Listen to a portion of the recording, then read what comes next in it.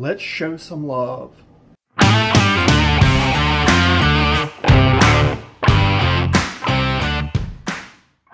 So we got some family coming in, and I decided I'd make tiramisu.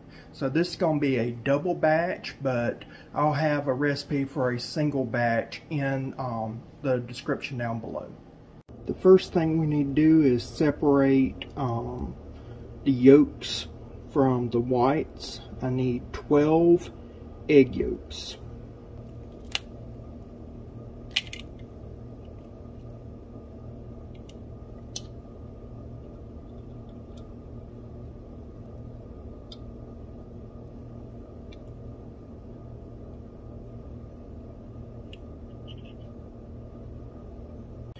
With our egg yolks in here, I'm now going to add in 3/4 of a cup of sugar. That is 12 tablespoons, in case you just want to know. And then we will mix these up. I'll turn on the heat and we'll do this over a double boiler.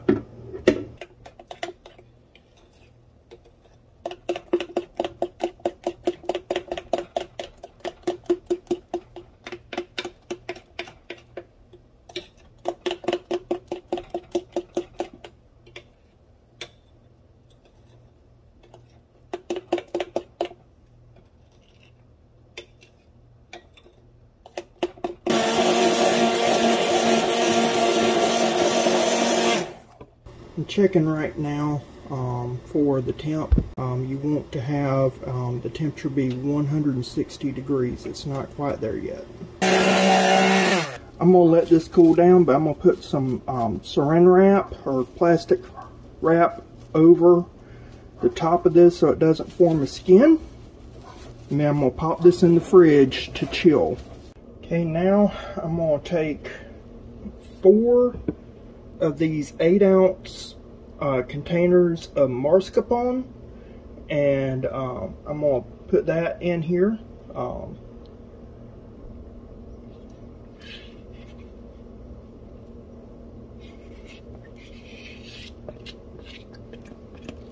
That's 3 right there. This right here is 4. Now I'm going to add something in just a minute that is going to be considered heresy.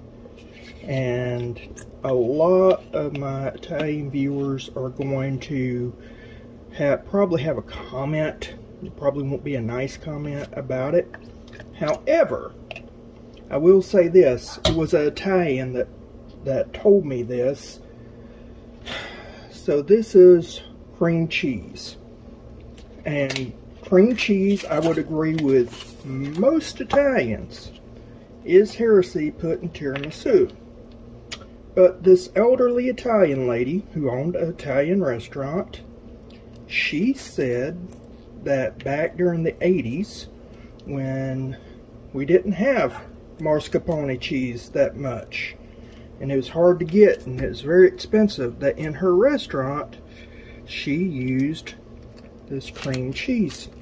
And she would do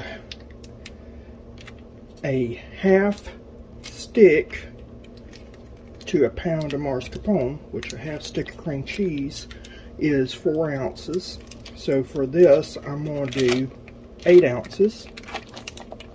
She claims that it made it taste better, and she claims that it made the tiramisu cut better. And so overall, that's what she did. So I'm gonna give it a try, because I mean, she retired off of this stuff. So hey, who am I to argue? Now we're gonna just take this and mix it up very well. Just that cream cheese is so thick, I figured it'd be better to go ahead and do this now and have it ready than to worry about it later. So we're just going to keep mixing this up until it's all one homogeneous blend.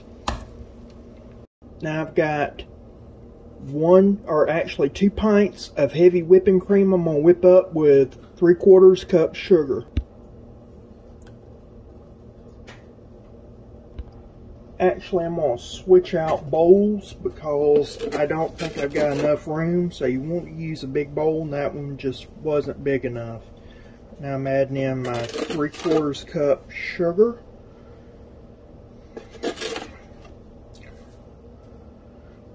Which is 12 tablespoons of sugar, by the way.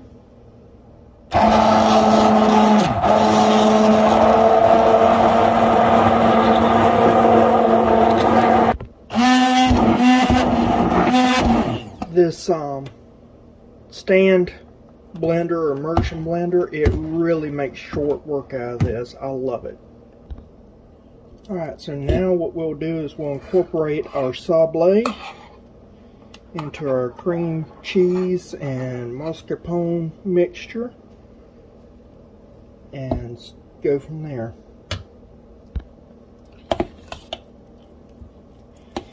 Stirry, stirry, stir. Now we're going to start incorporating our whipped cream into here slowly.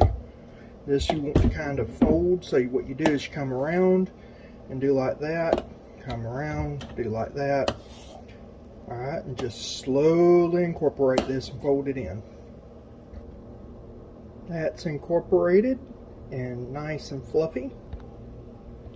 I have here about 10 cups of cold espresso coffee. These right here are ladyfingers. They're done in the Savidari style, which Savidari is it just basically means that it came from Savoy, this style, so it means that's a nice hard ladyfinger. The French part of Italy, Savoy, Treviso, where this was, the tiramisu was originated, those areas used to be a part of France, and so France took the ladyfingers, the Savoy biscuits or Savoy cookies as they were called, made them softer, and their version is called a boudoir biscuit or a boudoir cookie. And so you have ladyfingers that are done in the French style, they're fluffy and soft, and then you have the Saviardi ladyfinger, the true ladyfinger, which is crunchy. And so you want to make sure you get a crunchy ladyfinger. This right here is roughly a 9 by 13 portable tote from Rubbermaid. And so I'm going to do 2 of these. That's what this dish I'm doing today will do. And so first thing I'm going to do is line them up with the ladyfingers. Alright, so true Saviardi style ladyfinger will have a sugar top and a cooked bottom. And what you do is you just stick it in for 1,000, 2 1,000, 3 1,000, and now it's starting to come apart, so you're good. So just 3 seconds. Okay, so you got your first layer fully in. Now we're going to take and layer our cream on.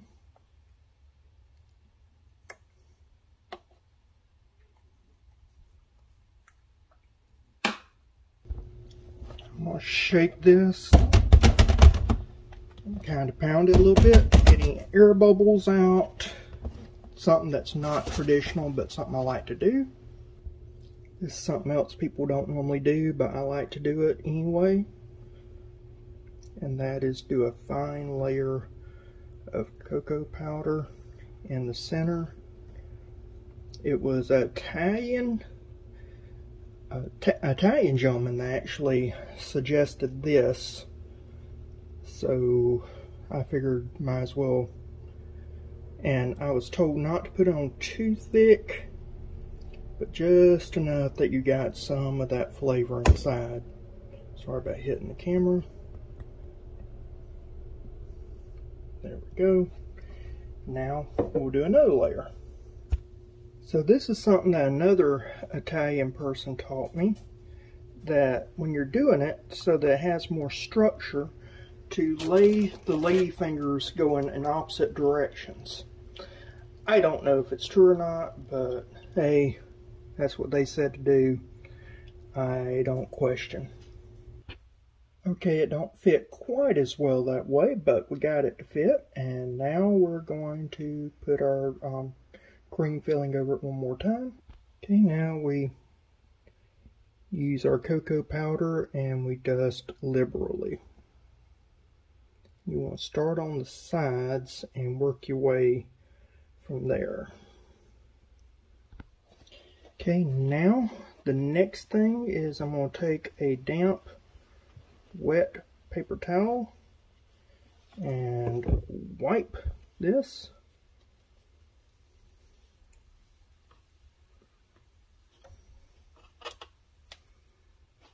Clean this up a little bit right here.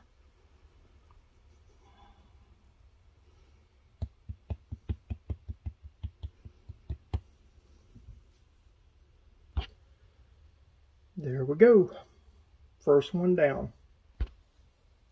This is lidded. I'll put it in the refrigerator. It's going to sit for 2 days. All the Italians I've talked to said 2 days is what you need. Not this 8 hours nonsense that you hear about. They say 2 days. I'm going to do 2 days. So I'm going to finish up the second one and I'll see you back in 2 days and we'll give this a shot. Dear God, don't that look divine? Light and luscious. Well, let's give this a shot and see how it tastes. On first look, my goodness, those layers. That is what you want.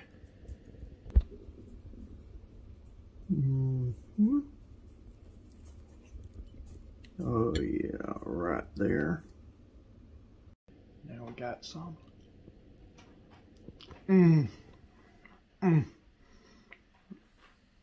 Oh man, this is what you want. This is what you want. I tell you what, make this. For whatever blasphemy you think is going to be taking place with the cream cheese, you don't taste the cream cheese, but it does make it solid. That was a good tip.